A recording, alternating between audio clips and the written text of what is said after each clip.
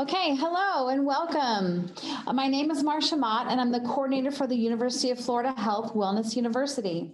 We have a great presentation today on a topic that affects millions of Americans. We want this webinar today to be very interactive, and we're going to allow you to ask questions and answers towards the end of our presentation.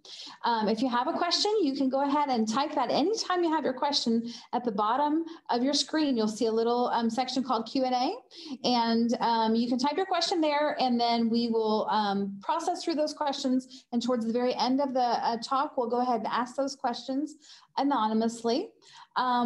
We also have two great speakers that are going to speak today. Our first panelist is Lisa Spiguel. She's a surgical oncologist at the UF Health. She focuses on the surgical care of breast cancer, benign breast disease, and the assessment of high-risk breast cancer patients. Our second speaker that we'll have today is Dr. Mark Leyngold. He is a panelist and reconstructive surgeon at UF Health. His clinical interests include microvascular breast reconstruction, general reconstruction, and cosmetic surgery. As you may know, UF Health was recently ranked as the number 33rd cancer program in the nation by US News and World Report. We're very fortunate to have these two amazing physicians providing excellent health care for people of our area. Dr. Spiguel, I'm going to go ahead and turn it over to you now, okay? Thank you. Great. Thank you, Marcia. I'm going to share my screen.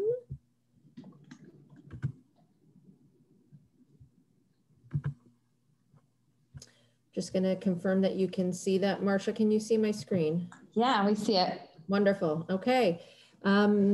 As Marcia mentioned, I am Dr. Lisa Spiguel. I am the clinical lead of the UF Health Breast Center, and I'm here with Dr. Mark Leyngold, who is the lead breast reconstructive surgeon here at UF Health. We are going to talk to you today on breast cancer and really a focus on what we call an oncoplastic surgical approach. Let's see here, it's not advancing. Hold on one second. Okay, here we go.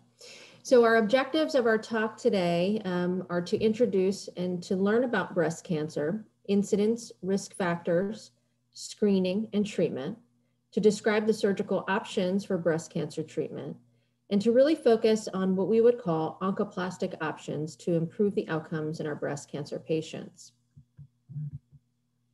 Why is this important? Well, as Marcia mentioned, there are millions of Americans with breast cancer. Breast cancer continues to remain the leading cancer affecting women in the United States. And in 2020, it's estimated to affect up to 280,000 women. In the state of Florida, we'll see about 20,000 breast cancer cases. And over the years, as incidence continues to incline, what's important is that mortality continues to decrease. And when women come to see me with a breast cancer diagnosis, 90% of them will be alive in 5 years. And that is through early detection, advances in our medical therapies, and really our patient education and outreach. What is breast cancer? Well, cancer in general is just abnormal cell growth. In the breast, it typically occurs in the lobules as well as in the ducts. And what's happening, if you can look at this diagram here, is that the cells that normally line these structures are just starting to grow. They start to grow, they start to look abnormal, they start to fill the structure, and eventually they break outside of the structure. How is it detected? Well, we hope that it's detected on mammography. And the general population typically undergoes breast mammography at the age of 40 annually. And this is really how we want to detect cancer. When we look at mammograms, and these are some images of them, we see changes. We see distortion of tissue. We see mass with distortion of tissue. And sometimes we just see little calcifications in the tissue. And this is early. This is early before a patient feels it on self-breast exam. This is typically before even a physician can feel it on a clinical breast exam. And if we find these cancers early, we find them at earlier stages, and they're easier to treat and get better outcomes. All women have different risk for breast cancer. The number one and number two risks are really being a woman and getting older. And the reason is because the majority of breast cancers are hormonally driven. The estrogens and the progesterones in our body affect the breast tissue and lead to those changes in the lining of the ducts and the lobules. It's important when I see a patient, not only to talk about risk in general, but to focus on things that we can and can't change, or we can and can't make our risk lower. The things we can't change are what I would refer to as non-modifiable. And these really are, again, being a woman, getting older, and having more hormones in the body. So the earlier we menstruate, the later we go through menopause. If we never have children, we never stop those menstrual cycles. Things like radiation exposure, dense breast tissue, history of biopsy or atypical biopsy, and we'll talk a little bit more about family history. But things we can change and things you can think about even now are, one, understanding your risk, and then also understanding, is it worth it to do hormone replacement therapy after menopause? Hormones can drive breast cancer formation. The other things are body weight.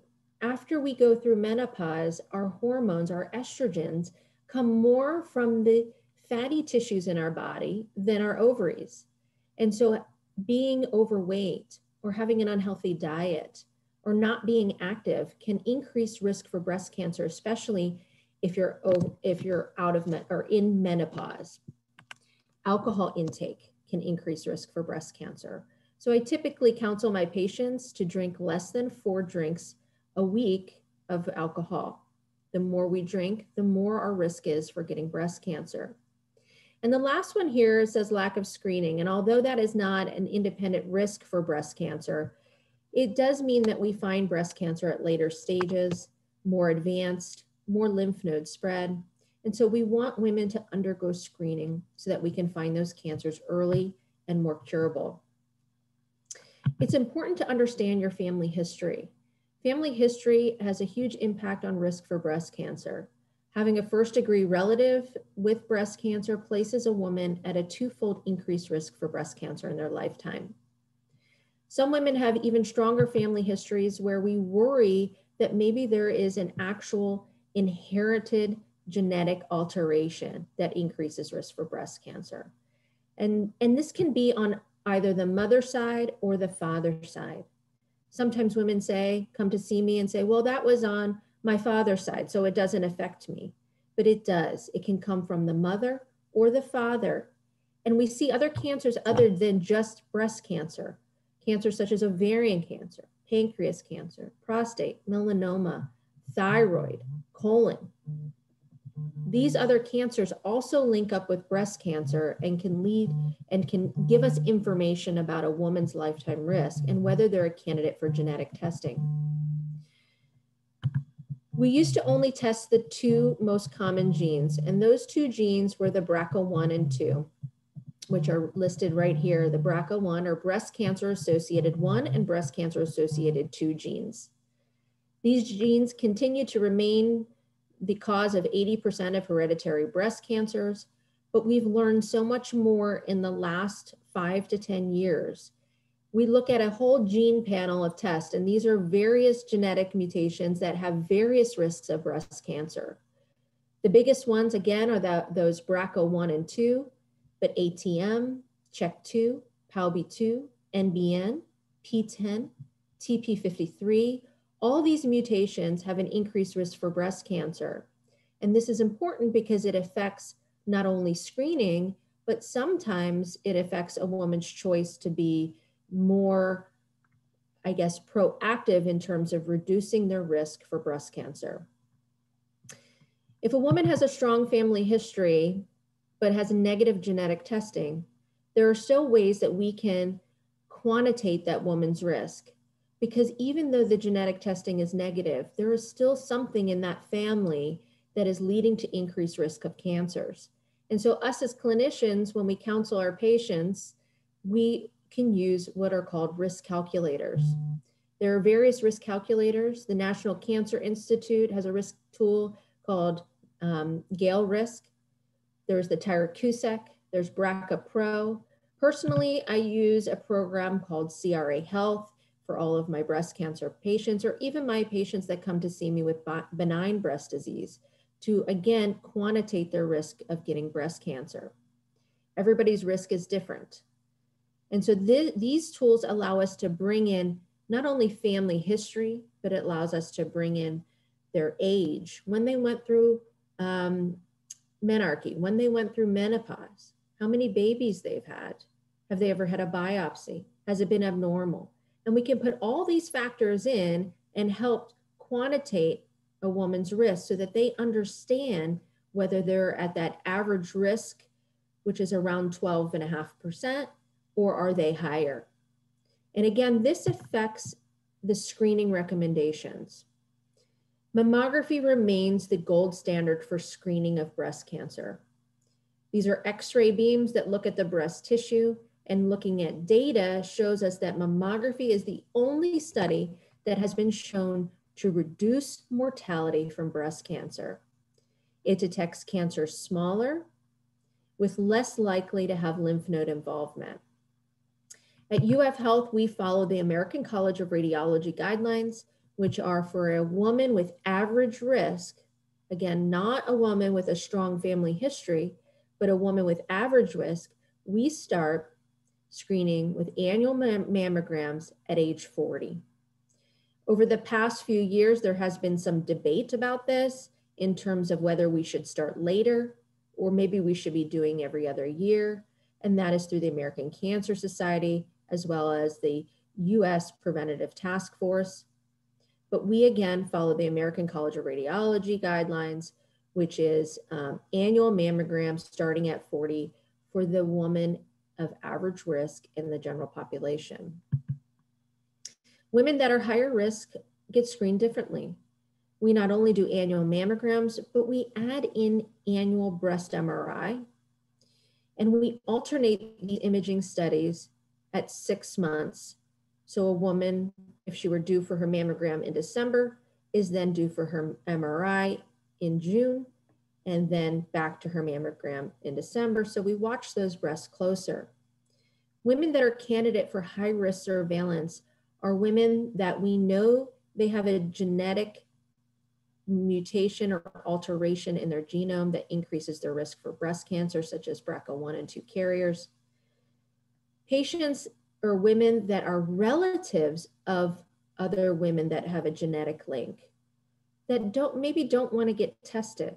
So if your sister had breast cancer and was tested for a BRCA1 mutation, and you really just don't want to undergo genetic testing, then we would screen you as if you were positive and do high-risk surveillance. Women that are over 20% lifetime risk based on those risk models I showed you, and then women that have had chest wall radiation, typically for other cancers such as lymphoma. This is a picture of a screening mammogram. When we do mammograms, we compress the breast side to side, and we compress the breast up and down. And we're able to look at different areas of the breast to determine where the problem is. Is it in the upper breast? Is it in the lower breast? Is it in the inner breast or outer breast? And again, as I told you, breast density does play a role in increasing risk for breast cancer. All breasts are different, and some of them are what we say more fatty replaced, which is actually much easier to see breast cancer formation and lower risk for breast cancer, all the way to extremely dense breasts, whereas more difficult to find breast cancers and a higher risk of getting breast cancer. So it's important to understand the density of your breast as well. When women get screening mammograms and we find problems or changes, we then add diagnostic imaging. And that's when we call a patient back and we say, we need more mammogram views, or what we call magnification views. We compress the breast a little bit more and we can see suspicious calcifications or asymmetry in the breast. We add ultrasound to the breast to use sound waves to look at more densities or masses. And we can use breast MRI to look for cancer. Now, using these modalities is a means of also biopsying the breast tissue. And in this day and age, we do not use surgery to diagnose breast cancer. We should have a diagnosis before an operation. We should have a treatment plan before an operation.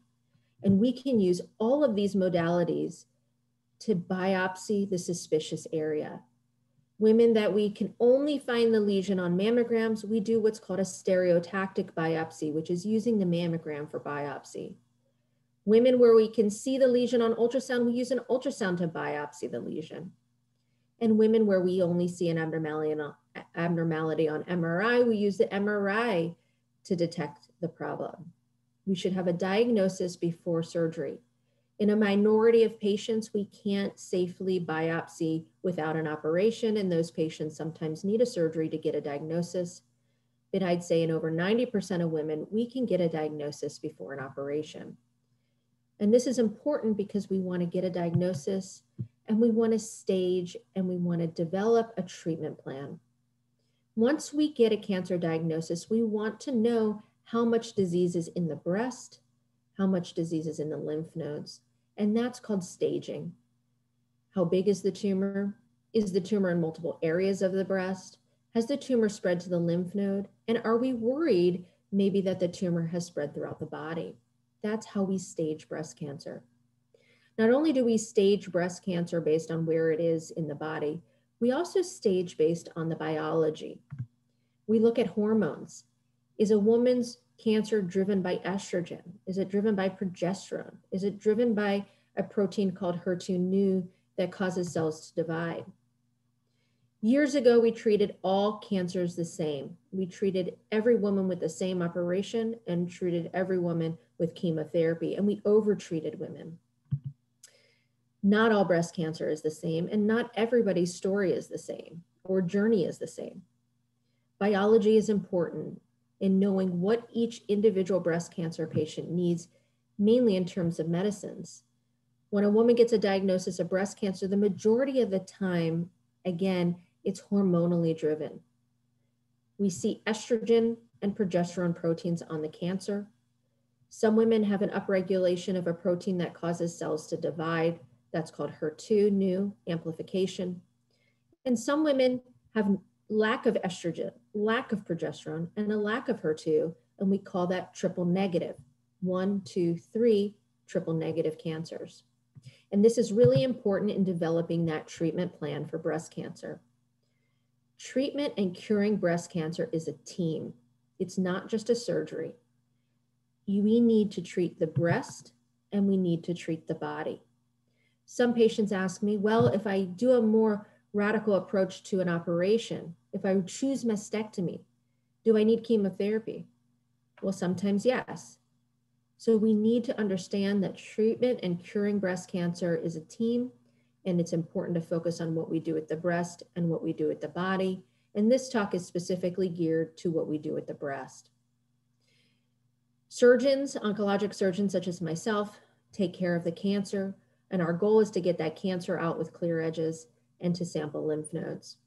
The radiation doctor is involved in treatment of the breast and the lymph nodes, and sometimes we add radiation to patients, and the reconstructive surgeon is important. Treatment of the body is based on that biology. Is it the tumor hormonally driven? And if it is, we give anti-estrogen therapy, pills that women take for anywhere between 5 and 10 years. We give chemotherapy, which is medicine through the vein to some women. And we used to give it to all women with a 1 centimeter tumor, and we don't do that anymore. Some women don't need chemotherapy. And some women need therapy that specifically targets that HER2/neu protein. So everybody's treatment plan is different. And at UF Health and anywhere breast cancer treatment is given, it needs to be that team approach that personalizes care with the patient in the center. Every Monday we come together, the surgical oncologist, myself, the plastic surgeon, the medical oncologist, the radiation oncologist, the genetic counselor, the physical therapist, the radiologist, the pathologist. We come together and we discuss every single patient that's diagnosed with cancer at UF Health at a conference, and we make sure we have a unified team approach to their treatment.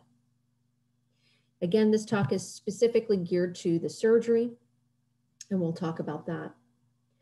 The surgical approach historically had been radical, and that was what it was called. It was called a radical mastectomy.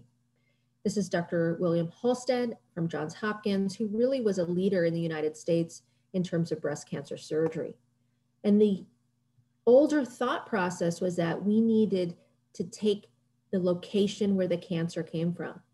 We needed to take the areas around the cancer, such as the muscle and the lymph nodes, to be able to make women or help women survive the disease. And we did what was called a radical mastectomy. But over the years, there have been physicians that have challenged this. In the lower left-hand corner is Bernie Fisher, and he really pioneered studies in the United States, looking at, do we really need to do such aggressive surgery to get the same cancer outcomes? And over the years, we have realized we do not. And so we have moved away from radical surgeries to even breast-saving surgeries, which you can see in the lower bottom. Taking the tumor out with a rim of normal tissue, what we call partial mastectomy, which is a portion of the breast, or a lumpectomy. And we have seen in large studies with randomized women that whether we did a radical mastectomy or we just did a simple mastectomy with or without removal of the lymph nodes and saving the muscle, there was no difference in survival when you compare stage to stage. And when you look at total mastectomy compared to breast conservation surgery, there was no difference in survival. And so women have options. We can save the breast. We can save even the skin of the breast and maybe remove the nipple and areola, which is a skin-sparing mastectomy. Sometimes we can save all of the skin in a nipple-sparing mastectomy, which I'll show an image of. And sometimes we need to remove the majority of the breast tissue and skin in locally advanced cancers. And we use the extent of disease, the tumor location, the size of the breast, whether they have genetic predisposition to cancer, and overall cosmetic outcomes being very important in the decision-making for our treatment plans. We try to save the breast when we can, because again, there is no difference in breast cancer survival. Whether we save the breast or we remove the breast, you will have the same survival from a breast cancer. But there are some women that need a mastectomy, and those are women that have disease throughout the breast. We say multicentric disease. If there's disease in many different quadrants of the breast, then we need to remove the breast. We can't just take in different areas of the breast.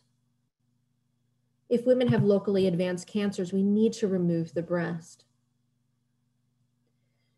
But there are ways where there are sometimes patients that we have multiple areas in the same region, or what we would call multifocal. This is a patient that had two cancers about 5 or 6 centimeters apart, but it was in the upper quadrant of the breast, not in different areas of the breast, in the same region. We call that multifocal disease. We have sometimes tumors in the second picture in inconvenient areas of the breast, in the lower pole of the breast, that can affect cosmetic outcomes down the line.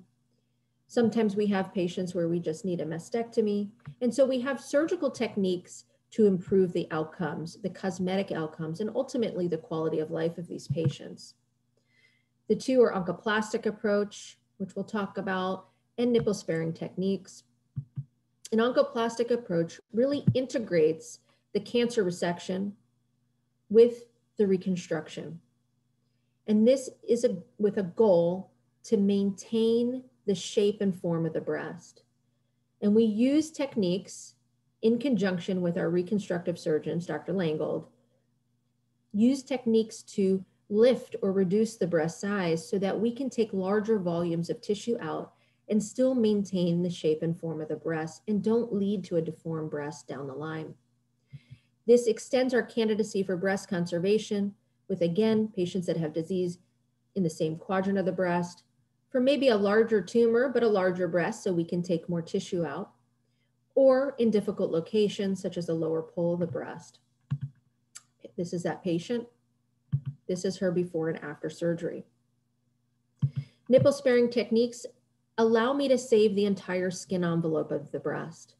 I can make incisions in the lower side of the breast. I can make incisions away from the nipple of the breast, all different areas on the actual skin of the breast, and take the breast tissue off from the skin and off the muscle through a single incision, saving all of the skin. And again, this helps us maintain the aesthetic integrity of the breast and allows for that best cosmetic result down the line. This is a patient that had an upper inner tumor. She chose to have a mastectomy. We did a nipple sparing mastectomy, and this is her pre and post-operative pictures. So when we think about each cancer patient, we want to think about that patient as a team. We want to work close together with our team, whether it's the oncologist and the radiation oncologist, but also with the plastic surgeons to not only provide that ultimate cancer care, but to ultimately provide the best aesthetic outcomes down the line. And so Dr. Leyngold is going to start now. I'm going to end my presentation, and he will talk about the reconstructive options and the thought process that he uses to determine candidacy for reconstruction. And I'm going to stop my presentation and let him share his.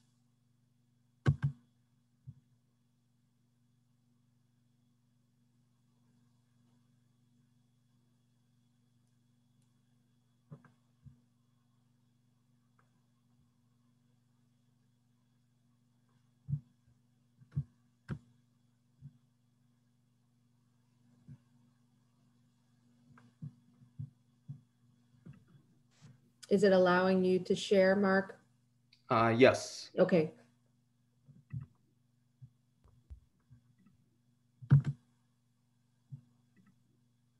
Can you guys see my screen? We can. Hello, good afternoon. My name is Mark Leyngold. I'm a plastic and reconstructive surgeon at UF Health. I would like to thank UF Health for the opportunity and to allow me to present on this topic that's very dear to my heart. Today we'll be discussing breast reconstruction. I have no disclosures.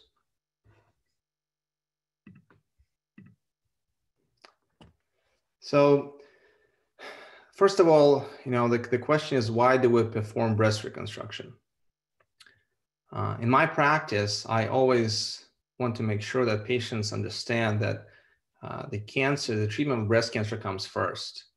If patients need chemotherapy or radiation, or they have very advanced tumor, that needs to be addressed prior to considering breast reconstruction, because that's life and death, so to speak, situation.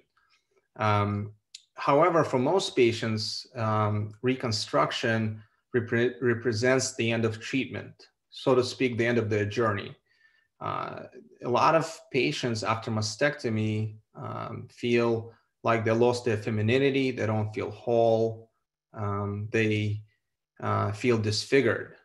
So in my view, when we perform successful breast reconstruction, patients feel like they can get back to normal, they can move on with their life, they feel feminine, they feel whole again.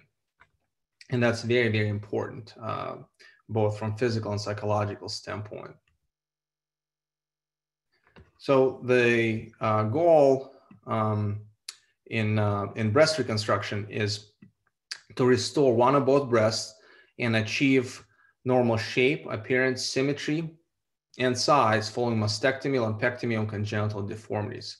So we strive to achieve as normal of a shape, as normal of a symmetry as possible, given the current available techniques.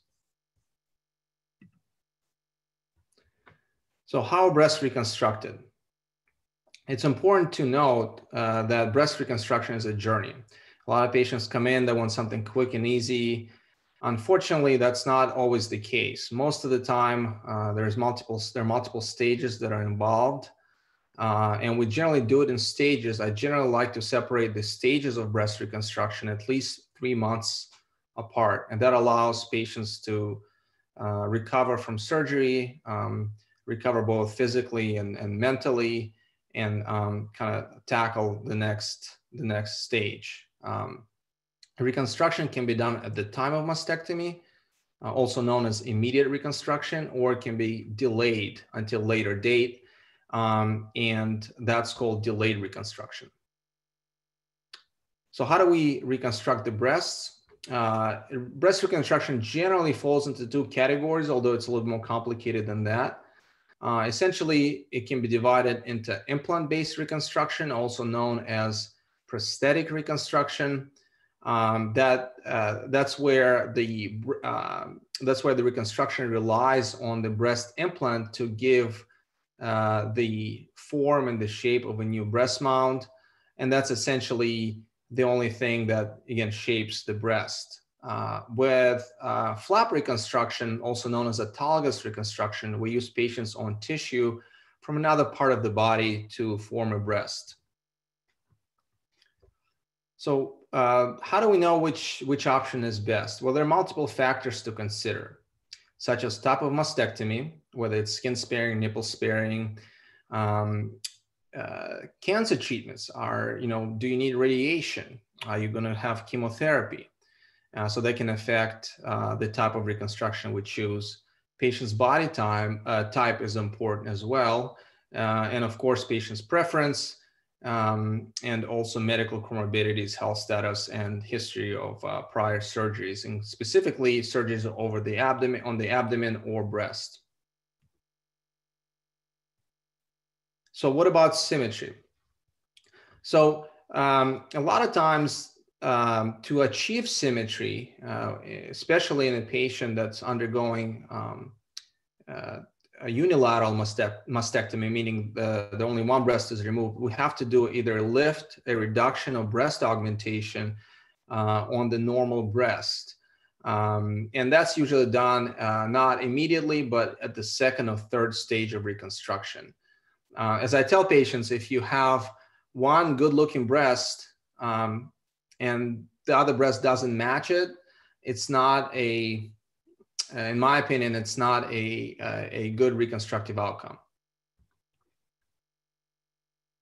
So who's a candidate for reconstruction? Ideally, a good candidate for breast reconstruction should be able to cope well with the diagnosis and treatment. They don't have major medical conditions or illnesses that may impair healing. And a lot of times, if that's the case, we ask patients to, start getting healthier and consider performing breast reconstruction once those issues are addressed. And it's important to have a positive outlook on this journey and have realistic expectations. So a few things that are important to consider, and that, at the end of your treatment, a reconstructed breast will not necessarily have the same sensation or feel as your natural breast. There is some experimental trials with re-innervating reconstructed breast currently. However, even with those, I don't feel like the sensation is the same.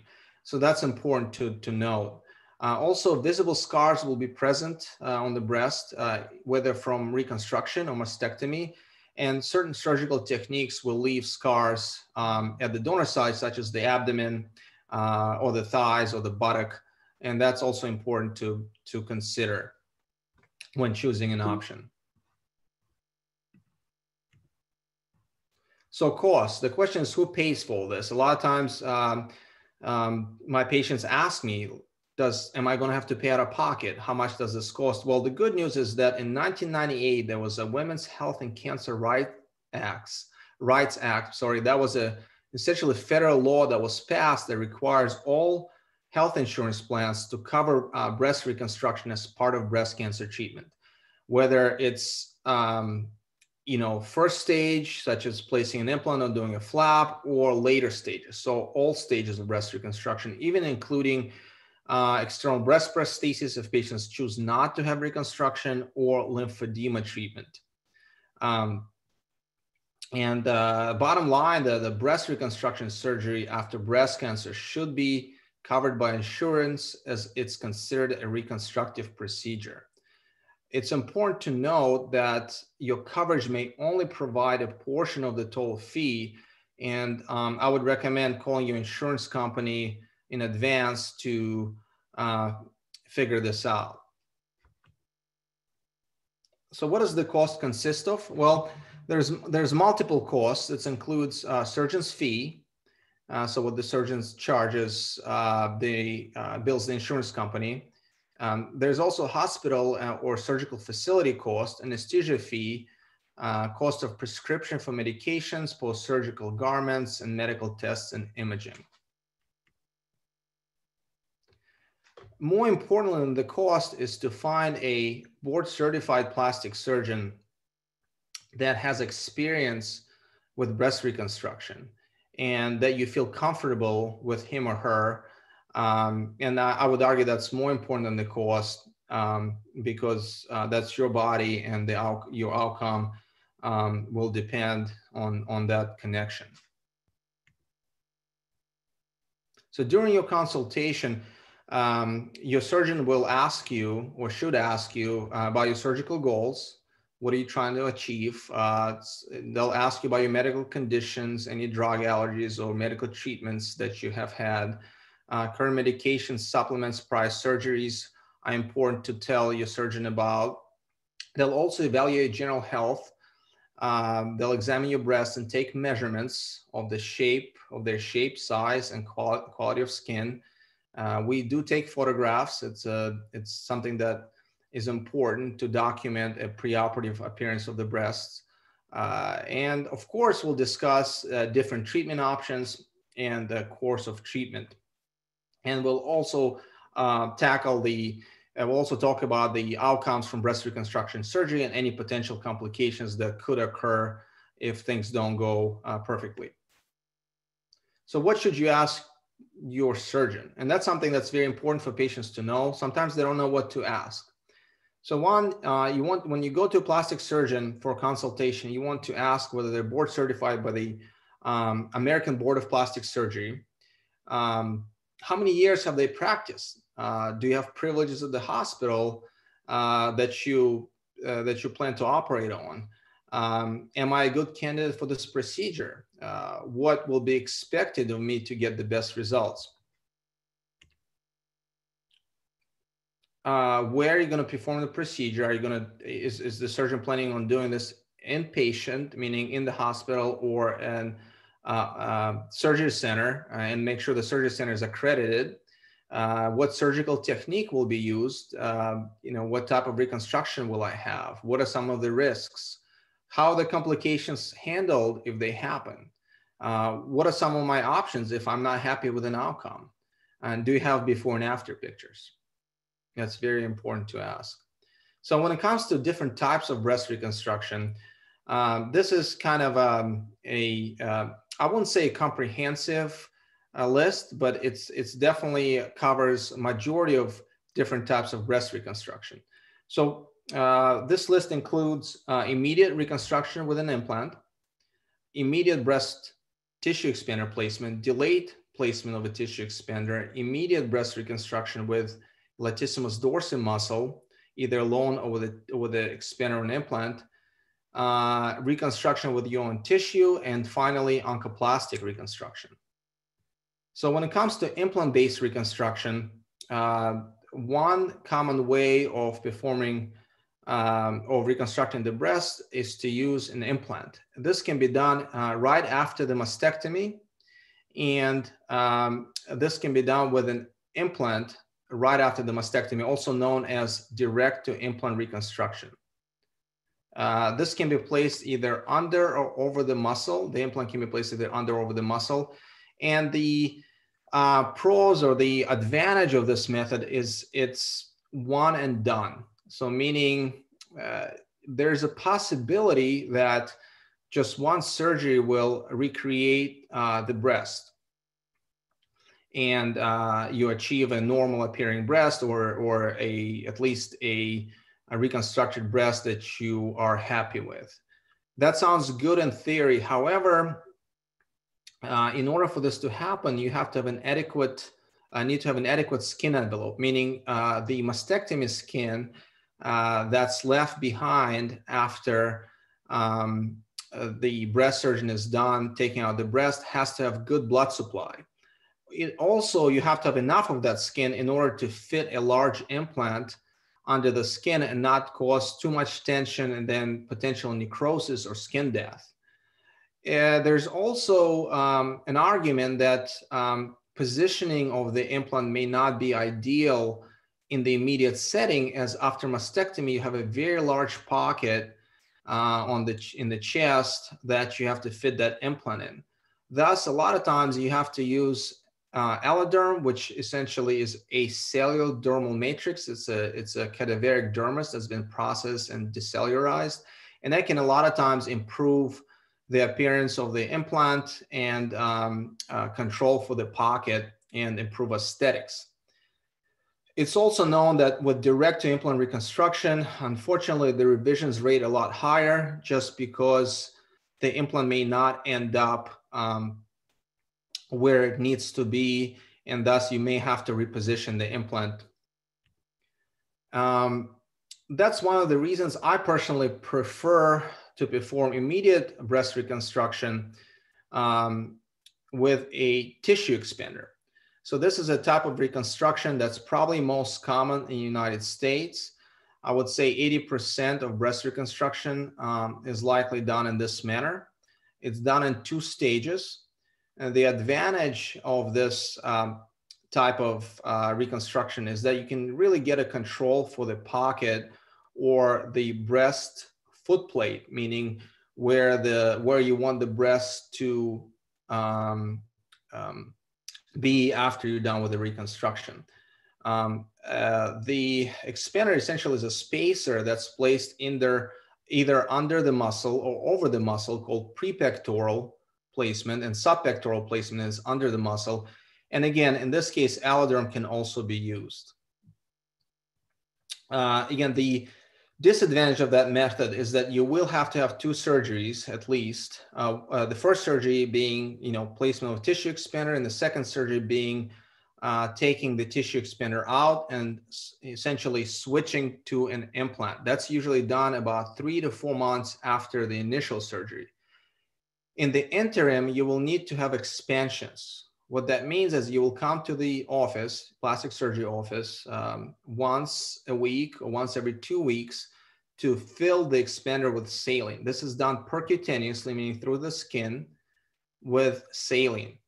There's usually a port, a metal port in the expander that's incorporated in the expander. It's a one-way valve, meaning when you inject the saline, it goes into the expander and stays there. And that's usually what stretches the skin to create a breast mound. So you can see here on the left is an example of a tissue expander. This is a one port that can be sometimes have 2 ports tissue expander. You can see here in the middle, this is the metal piece where we inject the saline to the skin. This is a sagittal, meaning a cross view of the chest wall with an expander. And you can see a little needle here called the butterfly needle that goes into the port and it fills the expander with saline. And you can see it stretches the skin and the muscle. In this case, this is a subpectoral expander, meaning it's under the muscle and under the skin. And here on the right, you can see the permanent implant that's been replaced. It's not, it can be a little bit uncomfortable for the patient, but it's usually not painful. Usually in prepectoral reconstruction, meaning if the expander is over the muscle, there's a lot less pain and comfort and more comfort with expansions. The expander can also be placed in delayed fashion, meaning it can be done after the mastectomy is completed. Sometimes, although not ideal, it may be the ideal option for the particular patient. It would be a better option to delay reconstruction if the patient has medical conditions that would preclude immediate reconstruction and prolonged surgery. So once they're controlled and patients become a better candidate for reconstruction, such in the case of poorly controlled diabetes, patient being on corticosteroids, patient having significant cardiovascular disease or obesity, in those cases, a lot of times it's best to wait and perform breast reconstruction once those issues have been addressed. The advantage of that method is usually by the time we put tissue expander, the cancer has been fully treated. So you can completely focus on reconstruction and not worry about your cancer. You can argue that aesthetically or cosmetically it will look worse. However, I think you can still achieve a very nice result with delayed reconstruction. You can see here, this is one of my patients who had a right mastectomy for breast cancer and underwent placement of a tissue expander. She then later underwent expander to implant exchange, as you can see in the middle picture, and as well as a breast lift with an implant. And then finally, she underwent nipple areola reconstruction. And this is her final result. She was very pleased with the outcome. Sorry. This is another patient who had nipple sparing mastectomy and had a tissue expander placed, and this is her final result. This is a patient that had skin sparing mastectomy and had expanders and then implant placed with nipple areola reconstruction.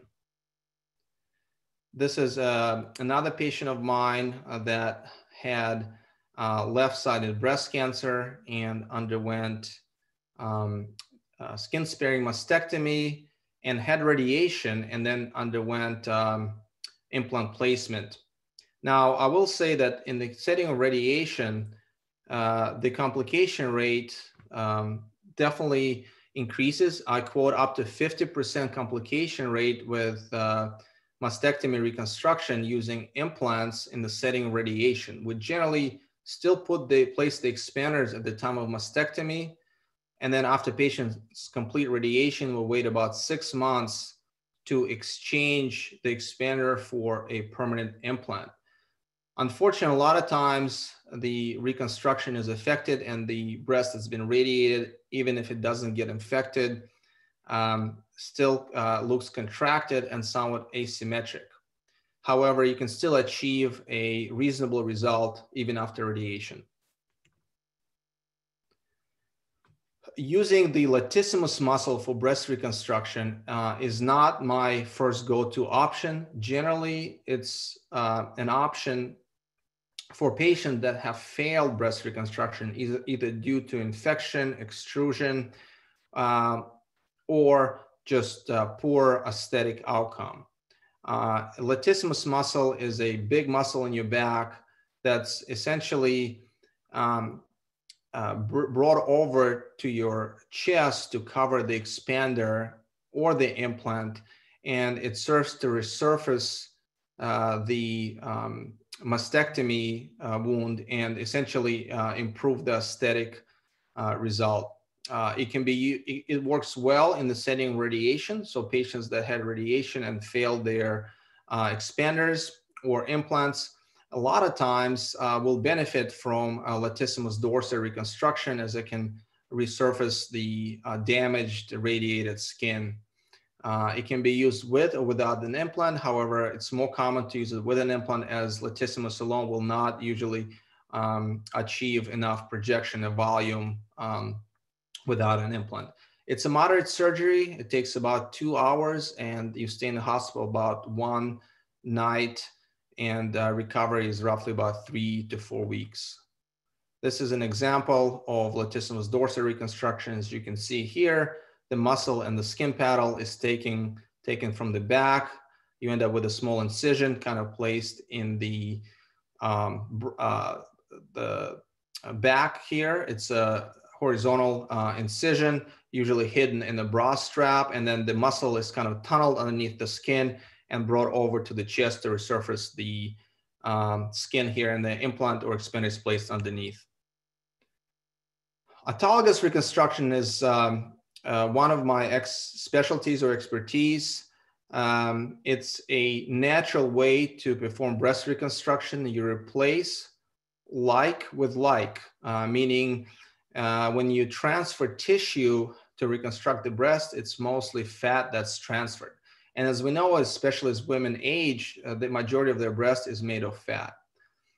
So this type of reconstruction, unlike implant-based reconstruction, has good longevity, meaning where implants usually look worse with time, the autologous reconstruction on your own tissues usually look better with time as they incorporate and really resurface the breast. They usually tolerate radiation therapy well, although we generally prefer to do autologous reconstruction after, or 6 months after radiation therapy is completed. And it's very safe in radiated wounds. Although the complication rate is slightly higher, but usually the tissue does well.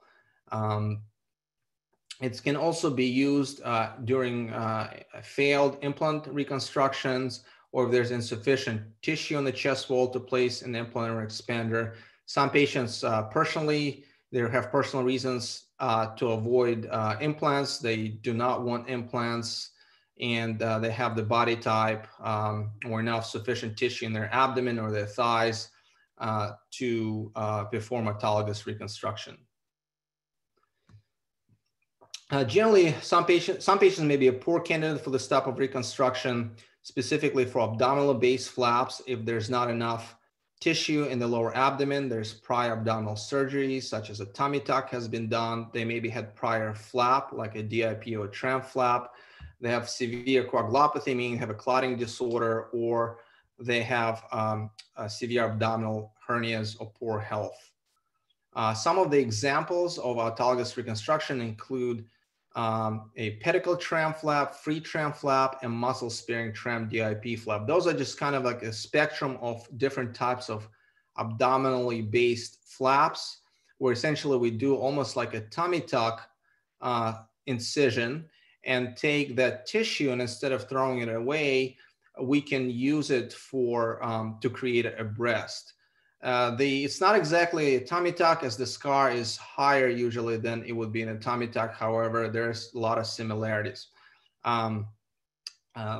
There is some abdominal morbidity, as a little bit of muscle sometimes is harvested or fascia is inside. Thus, there can be a small risk of hernia or bulge formation, about 4 to 8%. This is an example of a DIP flap where you can see here a ellipse of skin and fat is taken from the lower abdomen and transferred to the chest. This is one of my patients who had, I believe, BRCA gene. You can see here on the left, prior to reconstruction, she had a prior breast reduction, and this is her about 3 months after bilateral DIP reconstruction. She was fairly happy with her outcome. Thigh-based flaps is another way to reconstruct the breasts. These type of flaps are best for women with small to medium-sized breasts. And to achieve larger breasts, these flaps may be combined, what's called a stacked flaps, meaning there's two thigh flaps are used for one breast. That's where we'll make incisions in the inner thighs and take skin and fat, almost like a thigh lift approach, and transfer that tissue to the breast. Some of the names you may hear that describe these type of flaps are called tug, vug, dug, pap, and stacked flaps. Some women may not be candidates for these type of flaps if they don't have enough tissue in their inner thighs. They have maybe prior scars in the thighs that could preclude these type of reconstructions, and some of the vessels may be damaged. They may have lymphedema or swelling of the lower extremity. They can be poor microsurgical candidates or had previous flaps that failed and are seeking an alternatives. This is one of my patients that actually had left breast reconstruction in the past with a DIP flap. You can see the abdominal scar here. This was done, I believe, in Johns Hopkins. She came to me with a new diagnosed tumor in the right breast, and she wanted purely autologous reconstruction. In this case, I had to take a flap from each inner thigh and reconstruct her right breast. And we also performed nipple areola reconstruction on the right. And this is her 3 months post-op. She was happy with her outcome. Final outcome, plastic surgery. Dr. Lisa Spiguel talked about it in her talk and did a very nice job. I'll just briefly go over that as well.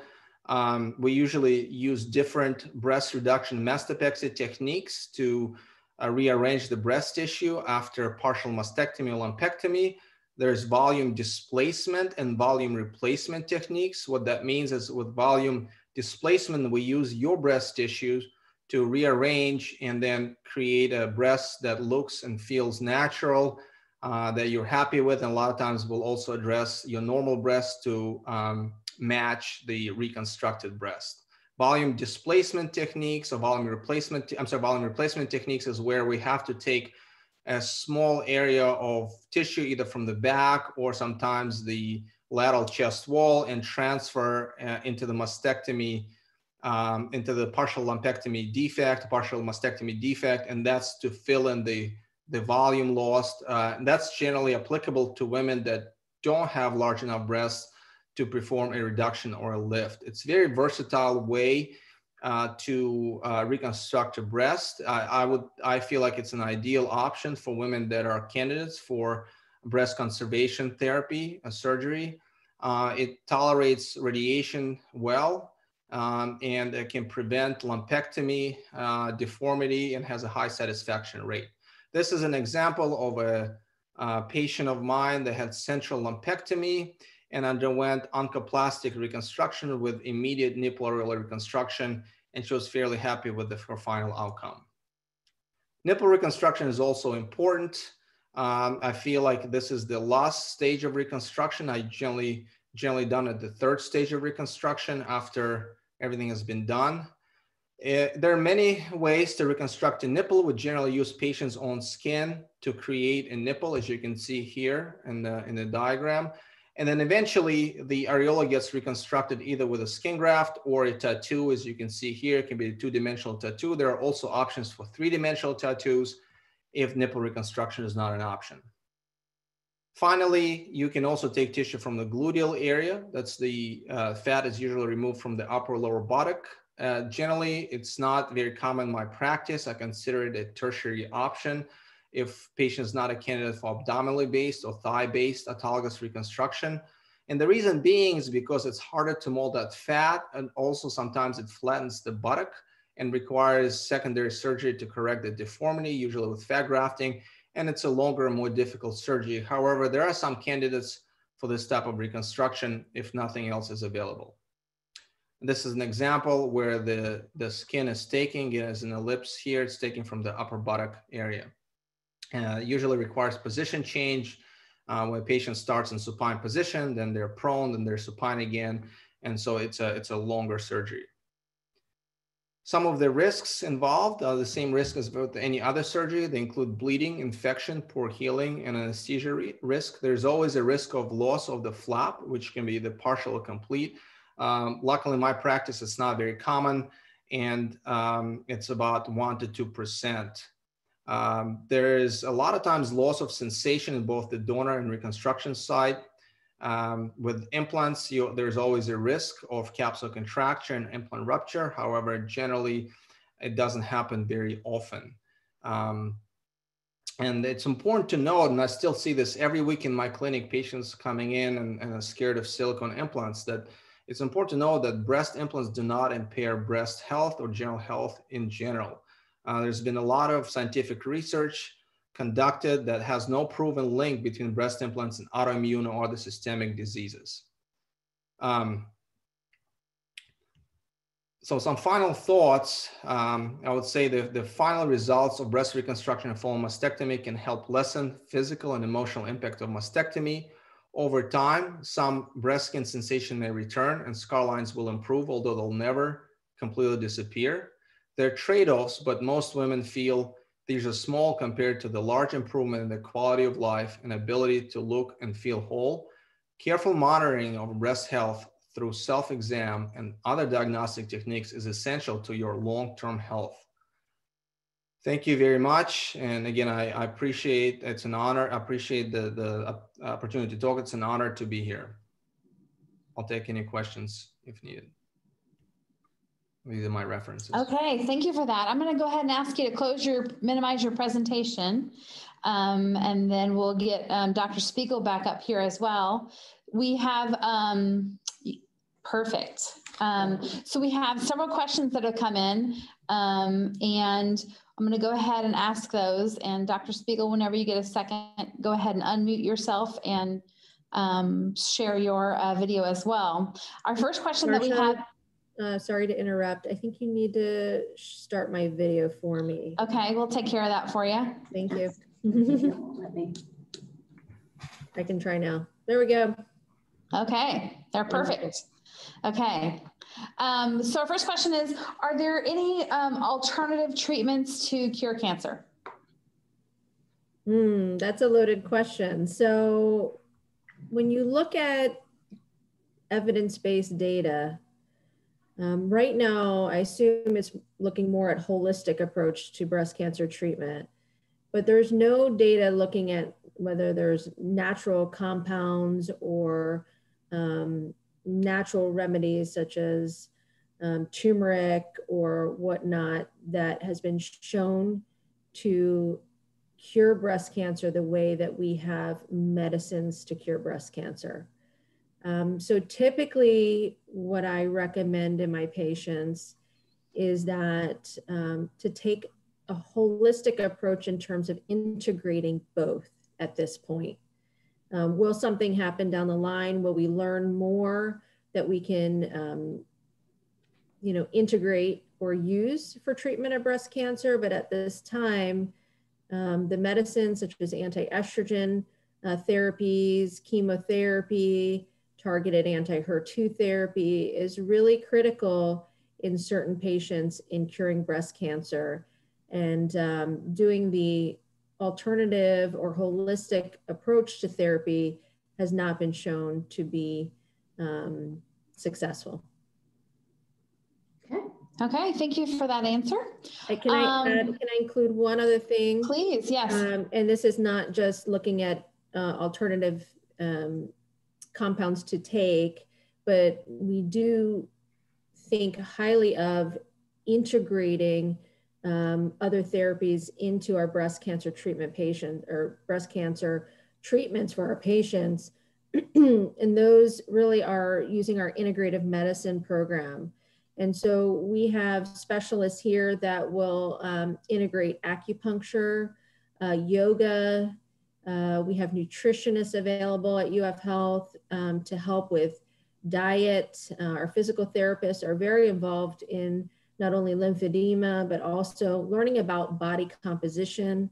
And so we really look at the whole person or patient and try to have options or integrate other means of therapy. But in terms of specific to other cures for cancer, we don't have anything available at this time. Okay, thank you. What factors determine removal of lymph nodes at the time of a mastectomy? So lymph node staging is very important in terms of figuring out whether cancer has left the breast. Okay, again, it's part of that staging system to see whether cancer has not only been within the breast, but it has escaped into the lymphatic system, into the lymph nodes.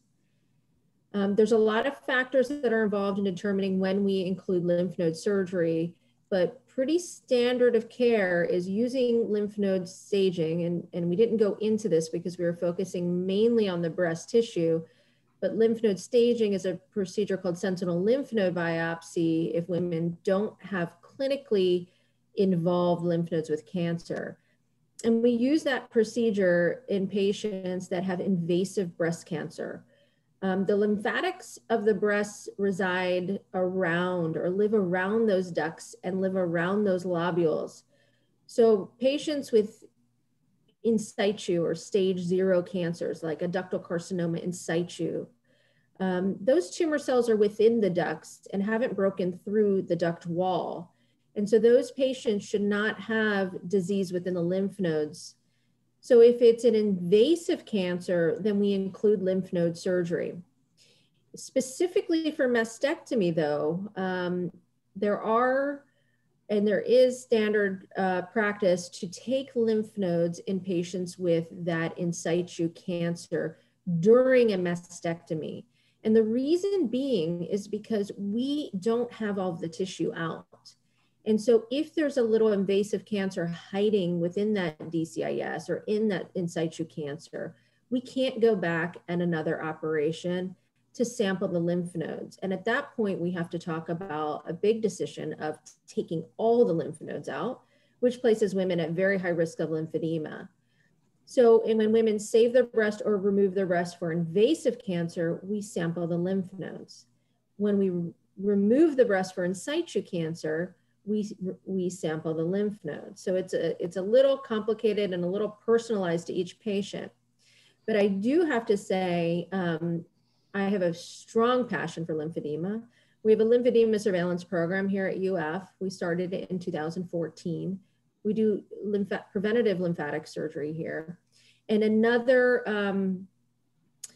way to find the sentinel nodes, or what we call map or lymphatic mapping of the sentinel nodes, is by using dye injection in the breast to find those lymph nodes. That dye travels through the lymphatic channels to get to the little lymph nodes under the arm. And we are now recently trialing a new lymphatic mapping agent. It's an iron product that will stay within those lymph nodes for at least 3 weeks, if not more. And so women that have a mastectomy for in situ cancer don't have to have necessarily those lymph nodes removed at the initial operation anymore. And so this is something new and exciting and something that we have just gotten approval for our patients. And again, going along with my passion for preventing lymphedema, allows me to do a mastectomy for DCIS patients that need it without removing any lymph node tissue. Okay, thank you. That sounds like some exciting progress there. Will living a healthy lifestyle cut our chances of having breast cancer? The answer to that is yes. The biggest one, and what I recommend for my patients that see me, whether they see me for high risk or risk assessment or breast cancer, is leading an active life, eating healthy, keeping your body weight down. That's the big thing. The same diet, exercise that you would use to protect your heart is the same thing as it is to protect your breast.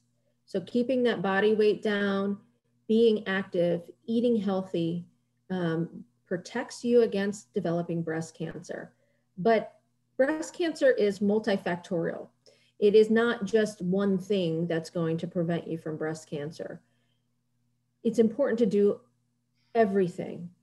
And so eating healthy, exercising, minimizing alcohol, avoiding hormone replacement therapy, especially the combined estrogen and progesterones in patients that are high risk, unless it affects the quality of life. All of those things a woman can do to help prevent breast cancer in their life.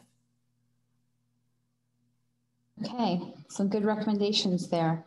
Can you discuss the different types of implants for mastectomy patients, and how do you determine which type is best for which patient? What are the considerations for that? It's a very good question. Thank you for asking. So there are multiple types of implants that we use for breast reconstruction. Those include saline implants, and they also include silicone implants, which can be either round or shaped. It's also more complicated because the implants can be either textured or they can be smooth. A lot of it depends on personal preference. However, in my hands, I typically use round, smooth silicone implants. And the reason I use those is because I feel like, number one, silicone implants feel more natural than saline implants, and they have better projection and natural feel. There's less rippling, and I feel like they last longer and give a longer, more satisfactory results. I also don't like to use textured implants, and the reason being, number one, if most textured implants are anatomic, meaning they're not spherical or round, and so they're shaped, and so if they flip or your pocket that you place in is not perfect, it distorts the breast. The other reason we recently started using them less and less is because of risk of breast implant associated anaplastic large cell lymphoma, or known as BIA-ALCL. That's a very rare disease, very rare cancer that's been associated with primarily with textured breast implants. So far, there's been about 370 cases in the world diagnosed, and I think the first case appeared sometime in early 2000s, and we're still seeing cases. Again, it's very rare, and it's usually treatable with surgery if detected early, and doesn't have a high mortality. However, I would not want to put patients at risk for this type of disease, even if it's small, using textured implants. So I generally use implants, again, in summary, that are round, that are high profile, meaning they give patients better projection as the patients have lost a lot of volume and they lost their breast. And so you need them to give more projection in my mastectomy patients. I don't know if that answers your question. Yeah, I think it answered the question very well. Thank you. Thank you for that answer. What do you do differently for male breast cancer? Maybe from a surgical perspective, or from a plastics perspective as well. So the incidence of breast cancer in men, or if you look at all breast cancers diagnosed, only 1% of breast cancer occurs in men. So it is very rare.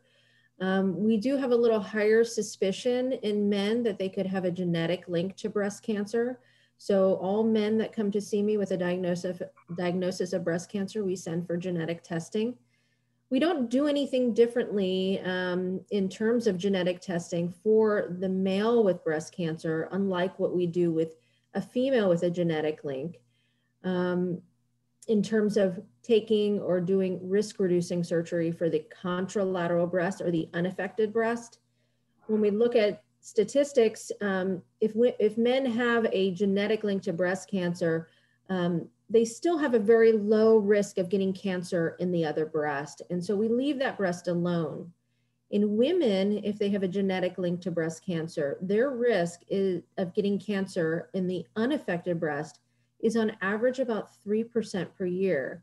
So in 10 years, that woman has a risk of about 30% to get cancer in the unaffected breast. And so we talk a lot about doing not only mastectomy for the cancer treatment in women, but doing preventative surgery for the other side. So they would have a bilateral mastectomy. And we don't really do that as much for men.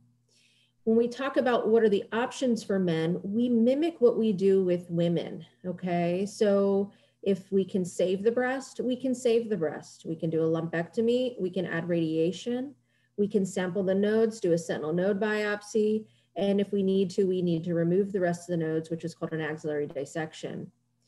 Unfortunately, their cancers get found later, at a later stage, because they are not screened with mammography. And we don't screen BRCA male carriers with mammography because, again, the incidence of breast cancer is so low. So in that situation, many times that men that come to see me, they typically get their cancers in the central breast, so in the right behind the nipple. And many times they come to me already with lymph nodes involved. So their cancers sometimes are a little bit more advanced at presentation and therefore require a little bit more advanced surgery in terms of what to do with the breast. and what to do with the lymph nodes. 90% of male breast cancers are hormonally driven. They are ER positive, what we call estrogen receptor positive, or they express estrogen receptors. And so men get treated just like women with anti-estrogen pills. We give them tamoxifen to reduce metastatic spread and to reduce recurrence. So male breast cancer treatment mimics what we do in many ways, what we do with women, but they typically present later and we send them for genetics, but we don't strongly support or encourage removing the unaffected breasts for reduction in future risk of breast cancer, because that risk is fairly low. Okay, thank you for that information. Someone asks, they said, I had polycystic breast and several annoying ultrasound guided cyst aspirations. Years later, I had bilateral implants, silicone, in 2005. I've never had the painful cysts anymore. Are my silicone implants dangerous to keep for a long time? So the short answer is no. However, what you have to understand about your implants is that they're not a permanent device. So what that means, every year, the shell of the implant gets weaker. At about 10 years, the general data suggests that there's about a 20% risk of implant rupture, which is not inherently dangerous. However, it can lead to capsular contracture and breast deformity. Also, with time, the capsule around the implant capsule is the scar tissue around the implant, gets harder, and it becomes more contracted and can distort the shape of the breast. It can also cause distortion and pain. There's different classification for capsular contracture from 1 to 4, 1 being the normal soft capsule, normal soft implant, with 4 being a severe capsule that a lot of times results in breast distortion and pain. So if you had implants for a long time, but the implants feel soft, you're still happy with their shape and size, you're happy with their position, they don't cause you discomfort, there is really nothing much to worry about. Currently, FDA does recommend getting an MRI 5 years after the initial breast augmentation or reconstruction if you have silicone implants, and then 2 or 3 years thereafter. However, that's not a strict recommendation. I don't necessarily enforce them, as they can be cost associated with that, especially for breast augmentation. If you do have a ruptured implant detected on mammogram or MRI that you had for some reason, it's important to see a plastic surgeon for consultation.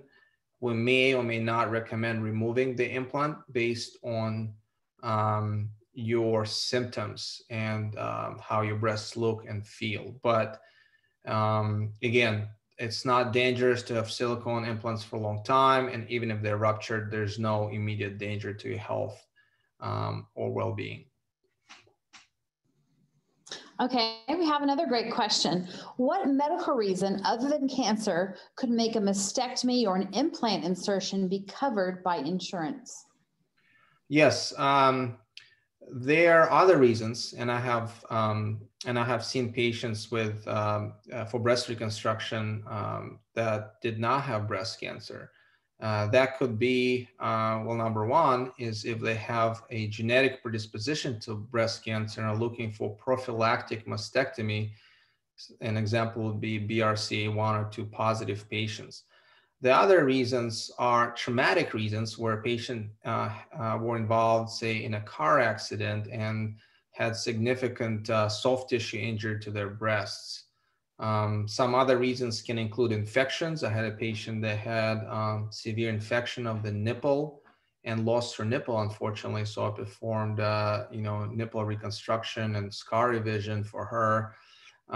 Some of the congenital defects, an example would be Poland syndrome, which is a type of syndrome that affects development of your chest wall. A lot of times it affects development of your pectoralis muscle, ribs, and a lot of times breast. And some of the genetic or congenital disorders can affect development of the breast and will be covered by insurance for breast reconstruction. Generally, if you had cosmetic breast surgery, such as a lift or augmentation in the past, and you have a problem 10, 20 years later, such as capsular contracture or rupture, generally insurance likely will not cover that procedure, even if you're having symptoms, because your implants were placed for cosmetic reasons. Sometimes they can cover a procedure called capsulectomy or implant removal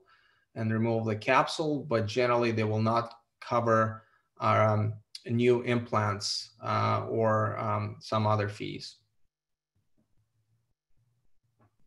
Okay, thank you. Another question, this is a pretty specific one.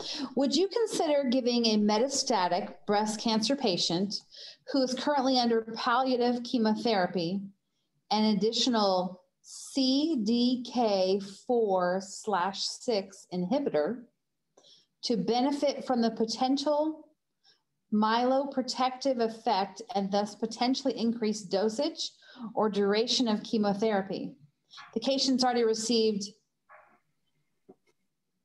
Palob plus fluorescent and Marcia, I'm going to stop you now because I do think that that's probably best for a medical oncologist to answer. It's a pretty specific question and unrelated to surgery. So. Okay, good. I was too sure about that one, so I thought, I'm happy if you want to take that participant's name, and we can get them teed into even a telemedicine visit with one of our medical oncologists, or get them. Yeah. So the person asks that, I'll reach out to them directly and connect with them how to get that answer in a little bit better format. So perfect. And then I think we have time for one more question. Do treatment plans change when a patient has had a relapse of breast cancer? Yes. So again, everybody's treatment plans in their initial diagnosis of breast cancer varies. So the decision-making will really be based on what therapies they received up front. Did they save their breasts? Did they have radiation treatment? Did they have a mastectomy? Did they not have radiation? What happened with the lymph nodes? So it depends on what the stage is of that initial breast cancer. Was it DCIS or stage 0? Was it an invasive breast cancer? The big, I guess, take-home points on that question would be that if a woman has saved their breast, they've had radiation, we really try not to re-radiate the breast, okay? Which means that a woman who has a recurrence in a breast that has had breast conservation or radiation, the standard approach would be mastectomy in that situation. And I'll let Dr. Leyngold comment on the fact that previously radiated tissue sometimes is more difficult to reconstruct in a second. If a woman has had a mastectomy with a chest wall recurrence, then the treatment for, and not ever had radiation before, then the treatment for that would be excision of the recurrence in the skin, that typically that occurs on the skin. Sometimes it can occur deep into the muscle, but most of the time it occurs on the skin. And so we resect the skin or the location with negative margins. And then typically, if they haven't had radiation, we do radiate those patients as well.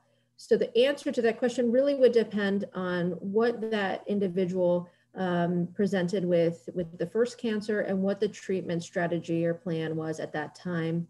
And then we base their treatment plan based on that. But I'll let Dr. Leyngold talk a little bit about reconstruction in a radiated breast. Yeah, so thanks, Lisa. So I think reconstruction in a radiated breast is a challenge for a novice or an experienced plastic surgeon. A lot of times what happens after radiation, the breast, the chest skin becomes very fibrotic and hard and a really hostile environment for reconstruction. There's poor blood flow to the skin.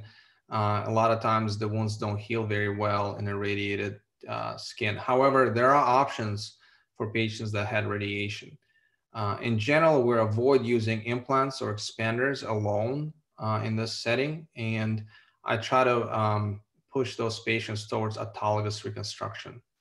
So that usually involves reconstruction with the abdominal tissue, thigh tissue, gluteal tissue, or using a back muscle called latissimus dorsi muscle, which we can use with an implant. Bottom line, when we see those patients, we don't recommend just using implants, as likely they will get infected, fail, and result in poor aesthetic outcome.